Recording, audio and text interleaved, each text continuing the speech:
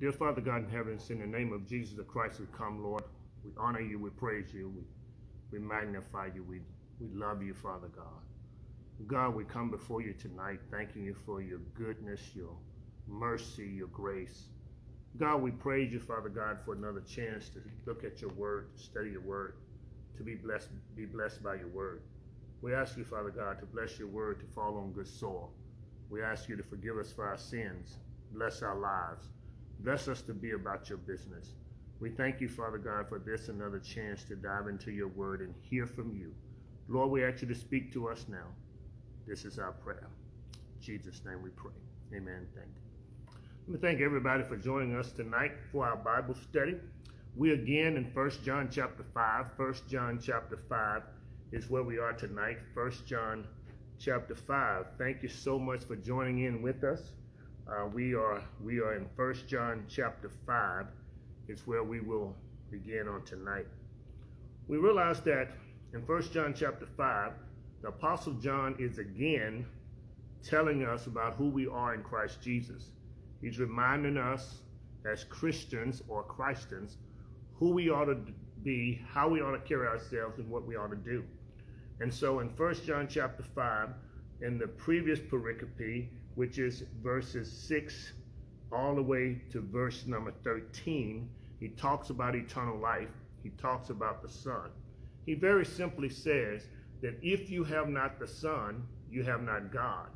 If you have not the Son, you have not peace.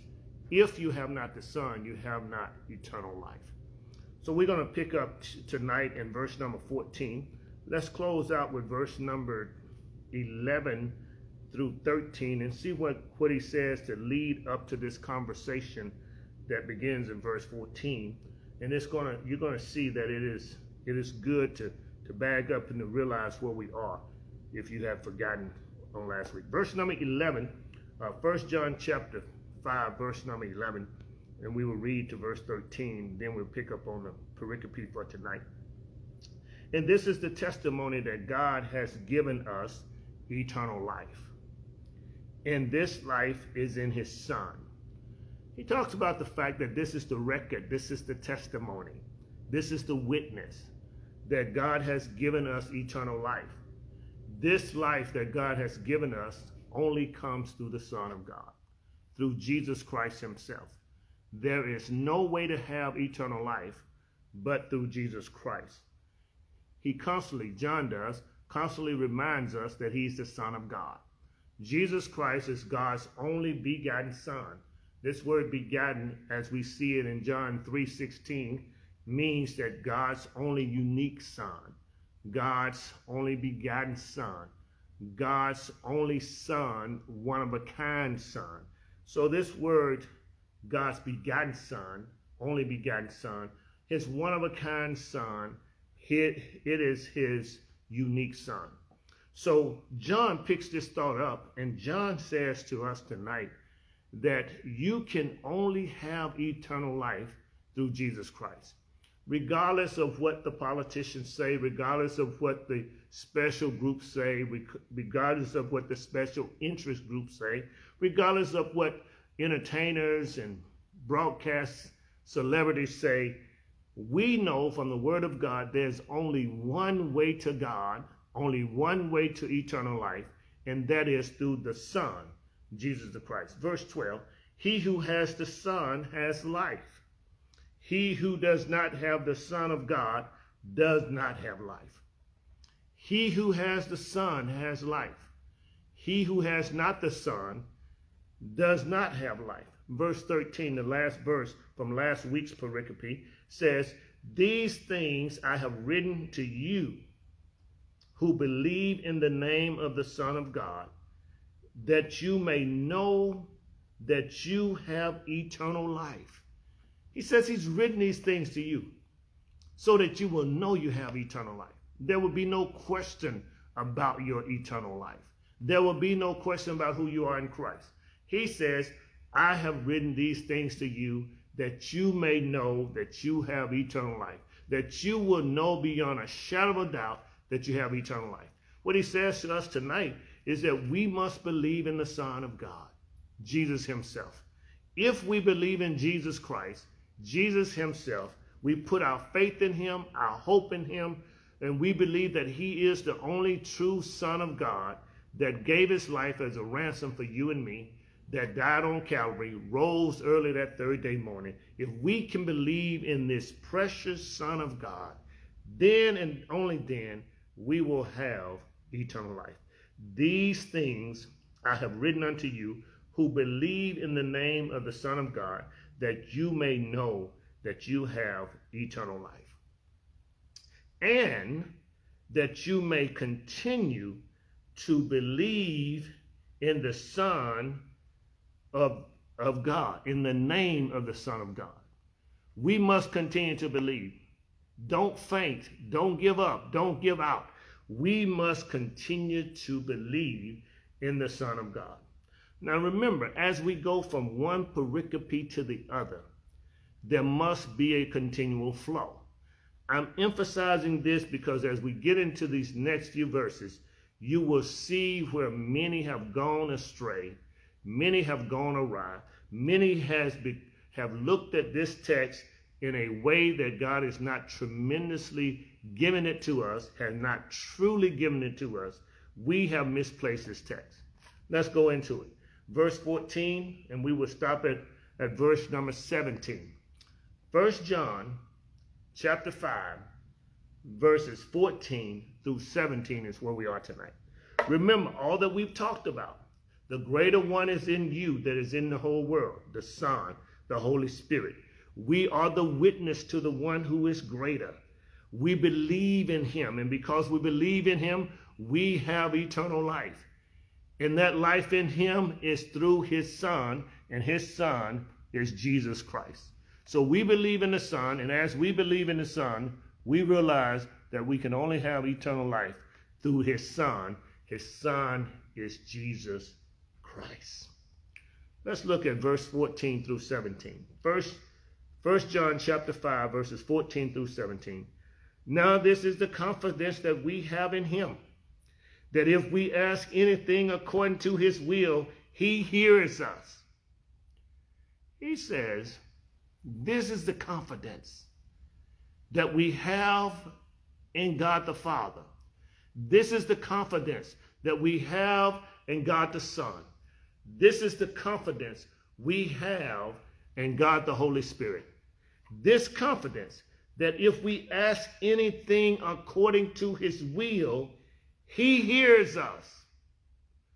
God does not turn a deaf ear to us. God hears us. Somebody been praying, and they've been praying a long time, and you're continuing to pray. Let me just tell you, if you're praying in God's will, with the right motive, God hears you. 1 John, James all agree that if you pray with the right motives, then God can hear you. What is your purpose for your prayer? Is your prayer in God's will? And we, in the modern day society, we know God's will through God's word. And as we apply God's word, then we know that we're in God's will. This is not the prayer you pray for a new car. This is not the confidence he's talking about. He's talking about intangibles. He's talking about a relationship with God. Remember now, in order for the pericope to be true, the whole text has to be true. And the text has talked about, all the way from verse 1, knowing Christ Jesus, being born again, having victory through him. You can only have victory through Jesus Christ, through the Son of God. You may think that you have victory, but you just existed. You're not really living. When you have the victory, you must get the victory. You must gain the victory through Jesus Christ. He goes on to say that Jesus bears witness. The Son bears witness. The Son bears witness that the greater one is in us. He says that this is the testimony that we have eternal life. We have eternal life through Jesus Christ. It has to flow. You can't jump up and say, I can have anything I ask. He says in verse 14, Now this is the confidence that we have in him. We have confidence. We have the assurance in Christ Jesus. We have confidence in him that if we ask anything according to his will, first of all, he hears us. It didn't say he's delivering it right then and there. He says God hears you. Somebody need to know tonight that God hears you. I want to tell you, keep praying. Stay focused. Be in his will. Stay in his word. God hears you. We have confidence. This word confidence is assurance. We have the assurance in Jesus Christ that God hears us. We must first of all believe on his name. The name of Jesus the Christ. He hears us. What it says, verse 15.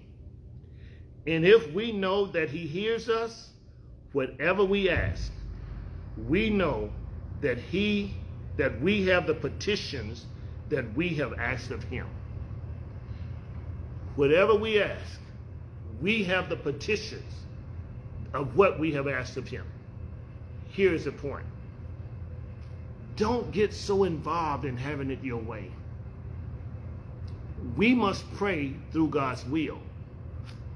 And the reason why I keep saying the pericopes have to flow. You have to flow from one pericope to the other, because throughout this lesson, he talks about, throughout this chapter, he talks about his son. It talks about being connected with God. It talks about us growing in Christ Jesus. Therefore, when we pray, we ought to pray in God's will. And it is God's will that none shall perish. It is God's will that we grow in Christ Jesus. It is God's will that we do not walk after the flesh, but after the Spirit. Therefore, we must keep praying for ourselves that we walk in his will. We must keep praying for others that they turn to his will. We must keep praying that men will see God's will, obey his will. And as we walk in his will, as we keep his commandments, he hears us. The first thing he says, he hears us.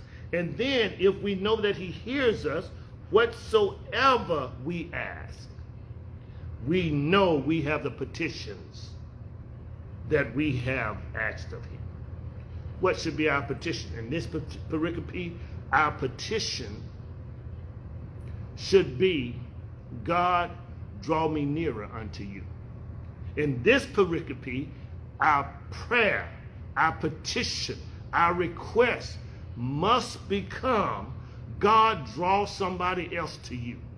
Our petition must be of such that we're looking for God to bless us spiritually so we can bless others spiritually.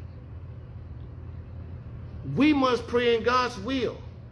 We must have confidence, and we must be compassionate in prayer. This is not your brand new house prayer. This is not your brand new car prayer. This is your prayer that you pray, God, I know I'm in your will because your word says it. God, your word says that none should perish. God, your word says your will is that men will come to Jesus Christ. God, your word says that men would get to know you in a very real way. God, your word says that as we walk in you, we show forth Christ in us. And as Christ is shown forth in us, then God blesses us so we can bless others. So our petitions that God is hearing from us ought to be petitions. Lord, save my neighbor. God, give him eternal life. God, bless him. Bless her. Bless my co-worker. Bless my enemy to get to know Jesus Christ. We're still praying at the New Beginning Church. We're still praying that God not just reveal the enemies of our church, but God bless them spiritually. Bless them to get to know you. Because as we witness for God, as we tell men about Jesus Christ, as we set our souls on fire so we can set on fire the souls of so many others, let me just share with you, God will be pleased and satisfied as we introduce people to Jesus Christ. We have our petition. Our petition, Lord, bless us with 50 souls for Christ. Lord, bless us with 25 souls for Christ. Lord, bless us that we will be able to bless others spiritually. That's why the teacher, the preachers are held to a higher standard, because we ought to be about God's business. And God's business is to win souls for Christ. And if we know that he hears us, whatever we ask, we know that we have the petitions that we have asked of him. What's your prayer? Who are you praying for? I challenged our church a few weeks ago to identify 10 people that you can witness to, 10 people that you can pray over, 10 people that God is leading you to minister to. And I need you to pray that person into salvation, into eternal life. Pray with them, walk with them, minister to them, wrap your arms around them. Bless them and be a part of your life, so much so until they can see your example and turn toward God. God wants us to pray the prayer for eternal life. Eternal life. We need God to minister to this broken world in such a way that men turn to Christ. On Sunday mornings, we're dealing with Revelation. And last Sunday, this week's Sunday, we dealt with the four horsemen. And we dealt with the fact that Satan wants to be on the throne. He wants the Antichrist to rule, and he shows up riding on a white horse, and he wants people to think that he's a god. Matter of fact, the Bible says that there will come a day where the Antichrist will sit on the throne and he will command people to say that he's God, and he will call himself God. That's why we ought to witness.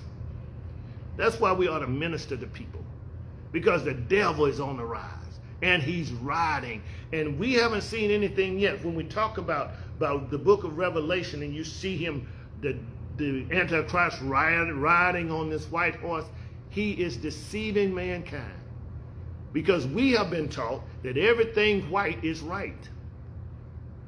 Not the case. The devil wants to deceive us, to make us think that he's right. We ought to be praying, Lord, bless our eyes to be open. Bless somebody else's eyes to be open. Lord, I petition you, I request of you right now in the name of Jesus, Lord, I ask you to bless every single person that doesn't know you.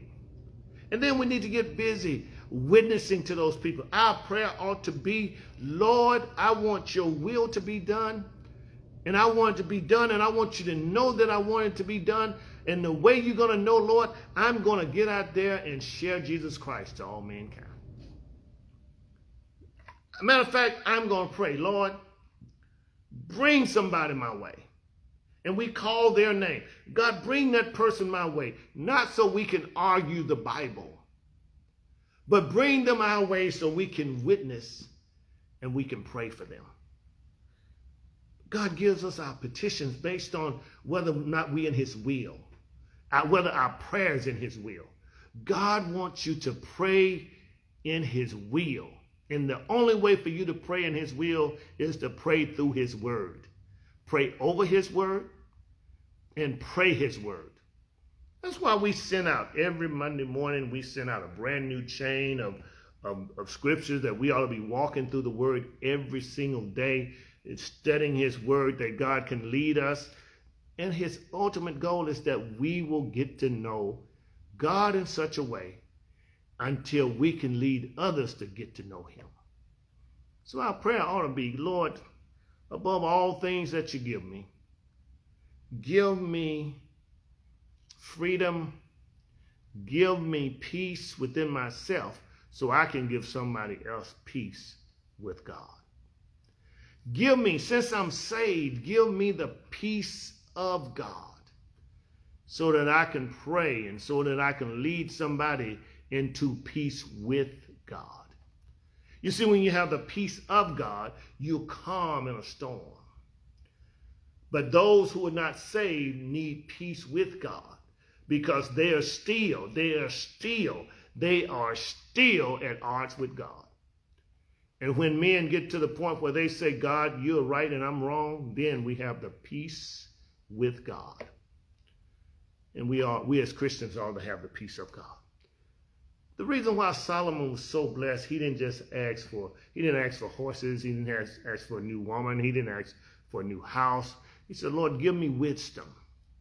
Lord, give me wisdom in how to go in and out before your people.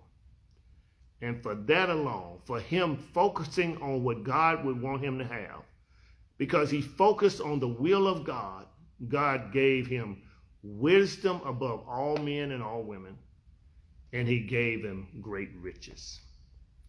You see, you don't just go and get riches. You ask God to give you wisdom, because a fool in his money will soon depart. You can be rich overnight. You can have a lot of money overnight. But if you don't have wisdom, a fool in his money will soon depart. This is the confidence that we have when we pray and we request, we have petitions, that God hears us and God will grant us our petitions. Verse 16. If anyone sees his brother sinning a sin which does not lead to death, he will ask, and he will give him life for those who commit sin not leading to death. Look at what it says. It says, verse 16, 1 John chapter 5, verse 16, if anyone sees his brother sinning a sin which does not lead to death, he will ask, and he will give him life for those who commit sin not leading to death. God wants to give us eternal life, and he wants to give others eternal life. Here, keeping in the flow of the pericope, keeping in the flow of the text, keeping in the flow of the chapter, he's talking about sin. He's talking about men getting closer to him. And sin takes us far away from God. And as sin takes us far away from God, there's a great gulf between us and God. Sin breaks fellowship with God. Man can't get to God. God can't get to man only through his Son. You see how it flows back to the Son? Only through the Son of Jesus, the Son of God, Jesus, can we get to know him. Can we even confront someone else? Because when we confront somebody else, we ought to confront them in love. We ought to confront them so God can speak through us. We cannot and we should not talk down to people that's in sin. We ought to have compassion. We ought to show love. We ought to show love because we got the confidence that God will deliver. If anyone sees his brother sinning a sin that does not lead to death, he will ask, and God will give him life for those who commit sin not leading to death. In other words, the believer asks God, and God will bless the one who's in the midst of sin. If anyone sees his brother sinning a sin which does not lead to death, he will ask. Who will he ask? He will ask God. And he, who is he? God. God will give him life for those who commit sin not leading to death. God gives life. God gives eternal life. but we have to be compassionate. We have to be loving. And we have to pray for the right things. This is not the same type of prayer that you quote. Scripture says that the affectionate, fervent prayers of a righteous man availeth much. Yes, that's true. But in this pericope, God wants us to pray for the soul of mankind. God wants us to lift men before the Lord. It says if you find a brother in sin, if you find a sister in sin, pray for them. God will bless them. Pray for them. God will change them. But it's in prayer. And it didn't say that you got to pray and expect prayer right away. Your prayer to be answered right away, rather. Yes, we want God to answer now. We ought to pray that God answers now. But when God does not answer, it may be weeks. It may be months. It could even be years. But because you have the right motive, because you have the right thing in mind, because you have the right frame of mind, you're going to keep on praying. You're going to keep on asking. You're going to keep on knocking. Next part of that verse says, verse 16 says, there is sin leading to death. I do not say that he should pray about that. He said that there is sin leading to death.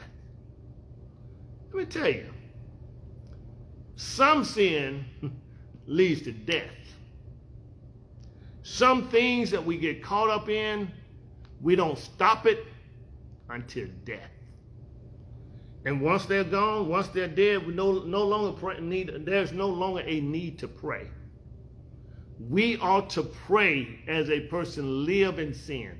We ought to pray. There's sin leading to death. I do not say that he should pray about that.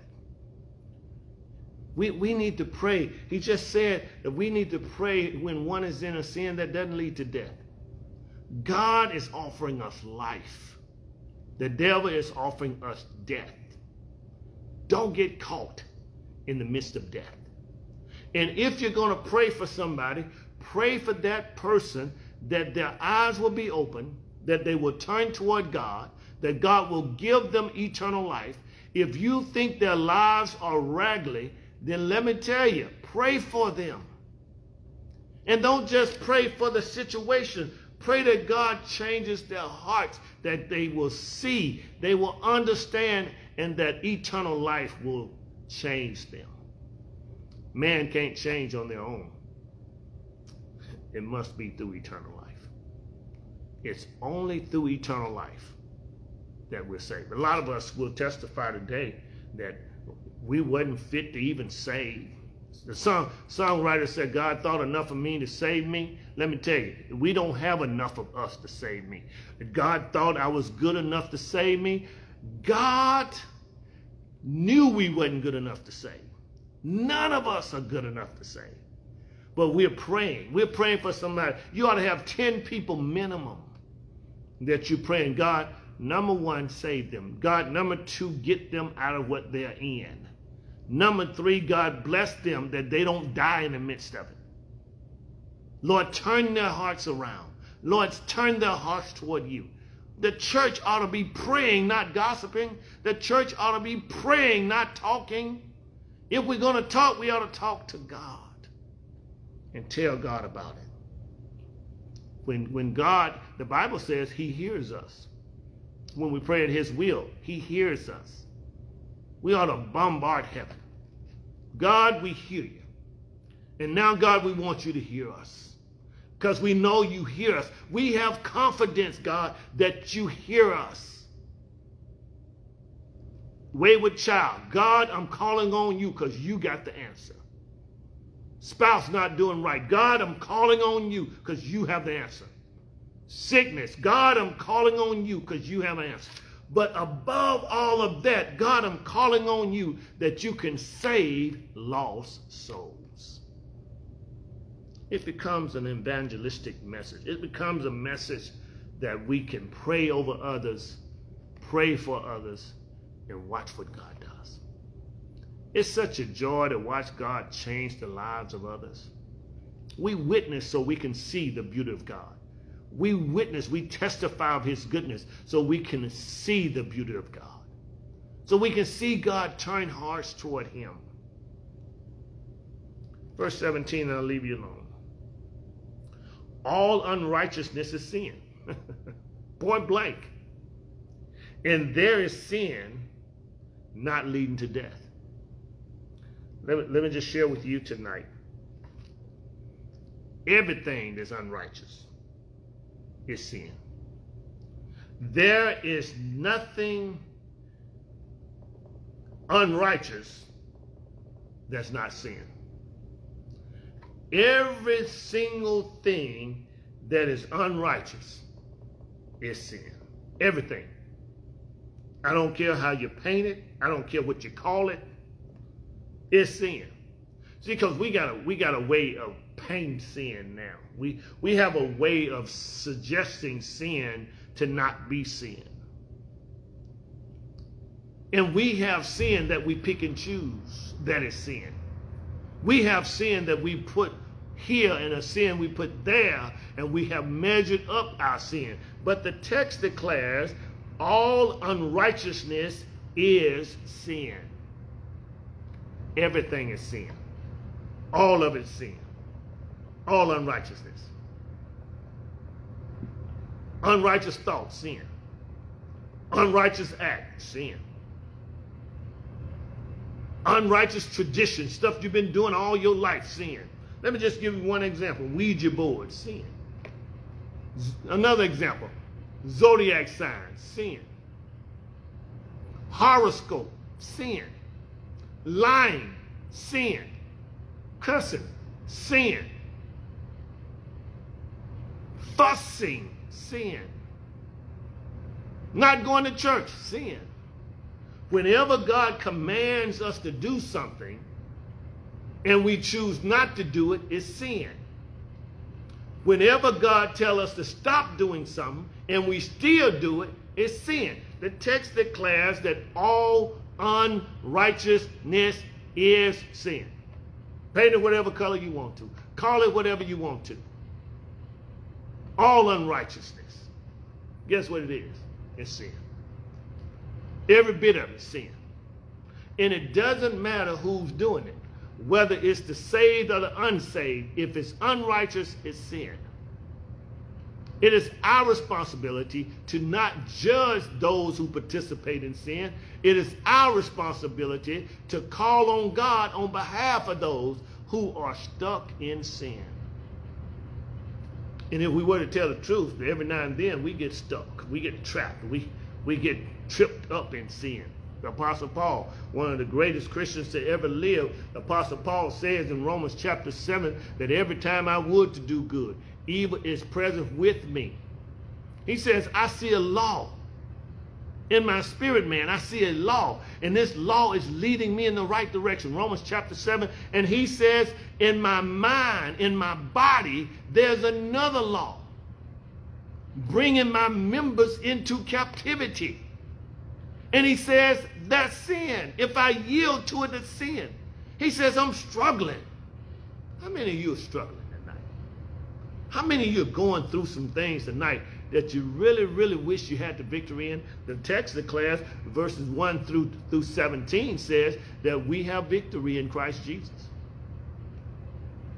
And because we have the victory in Christ Jesus, we ought to be able to use the power we have in him. The Holy Spirit dwells in us. He lives in us. He walks with us. He tells us that we are his own. The Holy Spirit takes care of us. We have the power in us. We have strength in us. We have vitality in us. We have the Holy Spirit in us. We have to allow him to lead us, to empower us, to grow us, that we can empower someone else and grow them. And then the Holy Spirit can empower them, that they can empower somebody else. That's how we're going to beat this foe. This foe called the devil, this foe called the Antichrist. We can beat him by way of the Holy Spirit.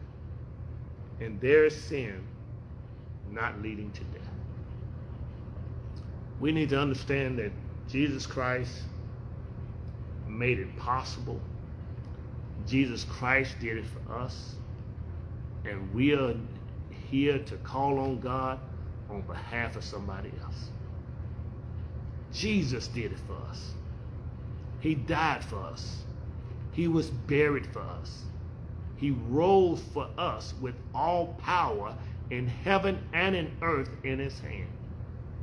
That same Holy Spirit that raised up a dead Jesus has empowered us. As you go to the doctor, talk about Jesus. As you go to work, talk about Jesus. Because somebody at work needs to know him. If you're there getting paid for 8 to 12 hours, do your job for 8 to 12 hours. But one of these days, God is going to open the door in the lunchroom. He's going to open the door for somebody to sit with you. And that's what you ought to be praying about. Lord, as I sit here, thinking about the goodness of God, lead one of my co-workers to me that I can minister to them, that I can talk to them about Jesus. As you walk your neighborhood, as you get in shape, ask God to bless you to help somebody else get in shape with him. I told you on Sunday, if you got robocallers calling you, talk to them about Jesus. They'll either listen and be saved, or they'll get off the phone. Either way is fine. But you got to share Christ. And you got to pray. You have to pray for the soul of man. If we're going to change this world in the state that it's in now, it doesn't matter who wins the presidency. It doesn't matter who the next governor is. The only reason the world is in the state it's in is because Christians are not praying. The Bible says when we pray, he hears us. The Bible says that we have the petition we ask of him. Let us pray that the Holy Spirit will bless, the Holy Spirit will move on the hearts of people. Let us pray that God delivers mankind. People kicking down doors, people shooting people on the side of the road. We need to get people saved. We need to become ambassadors to save people. We need to be praying for the lives of people. Yes, prayer works. Prayer makes a difference. Jesus paid it all on Calvary. Now all to him we owe. Sin left a crimson stain, but Jesus washed us whiter than snow. We need to make sure that we pray the will of God, and the only way we can pray the will of God is read the Word of God. We have to stay in the Word of God. The door of the church is open. The invitation is extended. If you're not saved, if you cannot remember the time that you confess Christ as your personal Savior, this moment is your moment. God has isolated this moment for you to get to know Jesus in a very real way. And you can get to know him right here, right now. Right where you're sitting, right where you're standing, right where you're lying, you can get to know him. All you got to do is believe the story that over 2,000 years ago, Jesus died for you and me. That he was buried in a borrowed tomb. And he rose from the dead with all power. The Holy Spirit raised him. God raised him from the dead. And if you can believe this little simple story and put your faith, your trust in Jesus Christ, believing this little simple story, you can be saved right here, right now. You don't have to have any mystical stuff happen. Just trust the story of Jesus' death, burial, and resurrection. You can be saved right now. Will you bow your head with me and invite Jesus into your life? Will you bow your head and ask Jesus to come in? Because the saints of God are praying for you. We are praying that you receive Jesus as your personal Savior. But it takes an effort on your part. That is to trust him. If this is you, will you bow your head with me today and just repeat these simple words after me. Say this: Lord Jesus, I believe that you are the Son of God. I believe that you died for my sins. I believe that you rose again. Now come into my life and make me a new person. Thank you, Lord, for saving my soul. In Jesus' name I pray. Amen. We believe if you prayed this prayer, you're now born again. We believe that you're going to heaven when you die. We believe that we will rejoice on the other side with God the Father, God the Son, and God the Holy Spirit. If you prayed this prayer and you've been born again tonight, we want to hear from you. Inbox us and let us know that you've been born again. We want to celebrate the Lord with you. And if some of you are outside the ark of safety, don't have a church, you need a church. Every person needs a good doctor, a good lawyer, a good teacher, a good church, and a good preacher. I recommend the New Beginning Church, where Jesus is the center of attention and the main attraction. I recommend to you to let us know, inbox us and let us know that you want to get to know Jesus even better. Let us know you've saved, but you need a church home. Foxes have holes, birds have nests. Those are their homes. Every person needs a church home. I recommend the New Beginning Church. Thank you so much for joining us tonight. Thank you for being a part of our service. Next week, we'll pick up at verse number 18 and end out this chapter in 1 John chapter 5. Thank you so much for joining us. It is now offering time. You can give financially in two means. Number one, you can give by Zelle. Our Zelle account is Lifting.Jesus at yahoo.com. Lifting.Jesus at yahoo.com. The idea here is that as we lift Jesus, he will draw all men unto himself, according to John 12:32. Lifting.Jesus at yahoo.com is our Zelle account. Also, you can mail in your offering, your gift, to P.O. Box 503, Missouri City, Texas, 77459. That's P.O. Box 503, Missouri City, Texas, 77459. P.O. Box 503, Missouri City, Texas, 77459. Again, thank you so much for joining us. Thank you for being a part of this service. Would you join us tonight as we lift up the New Beginning Church and all our members? We want to pray for health and strength. We want to pray for financial blessings. We want to pray for the desires of their hearts. We want to lift them before the Lord. Will you join me tonight in prayer? Father God, we thank you now, Lord. We bless your name. We thank you for your Bible study. We thank you for your word. We thank you for being a part of our service and being in the midst, Lord. Now, Lord, we ask you to touch every heart. Bless us to get on fire to winning souls for you. We thank you for those who have acknowledged Jesus Christ as their Lord and Savior. Now, Lord, we pray for those who are out of church, that they will get in church. Those who have been using excuses, we ask you to touch their hearts and turn them toward you. We pray, Father God, that you continue to bless us and keep us. Lord, we ask you to bless our church, that our church will reach forward, that our church will pray the God type of prayer, that our church will pray the will of God, and that people, men, women, boys, and girls will get to know you in a very real way. Bless our youth and our young people as they go back to school. We ask you for protection. We ask you to give them health and strength. We pray, Father God, that they stay focused. We pray, Father God, that they go through school without hurt, harm, or danger coming near them. We pray, Father God, that you stay the hand of the devil, that every young person will enjoy this school year. Father God, we pray for the administrators. We pray for the teachers. We pray for the aides. We pray for the janitors, Father God. We pray, Father God, for every principal, that the office will run good and that the campus will run safely. We pray, Father God, that those who are making decisions, even at an administration building, will be touched by you. Now, Lord, we ask you to save souls. Bless every person under my voice to adopt people that they will pray for and people that they will witness to. And Lord, we ask you to have your way. Bless us, Father God, as we go, and keep us in your will and your way.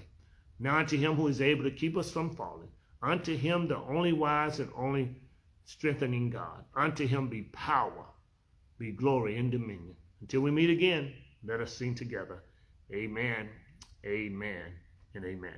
We are uniting the church, strengthening families, supporting schools, and empowering neighborhoods to impact the world as we are reaching souls by lifting Jesus. Jesus says, if I be lifted up from the earth, will draw all men unto me. John 12:32. God bless you and God keep you is our prayer.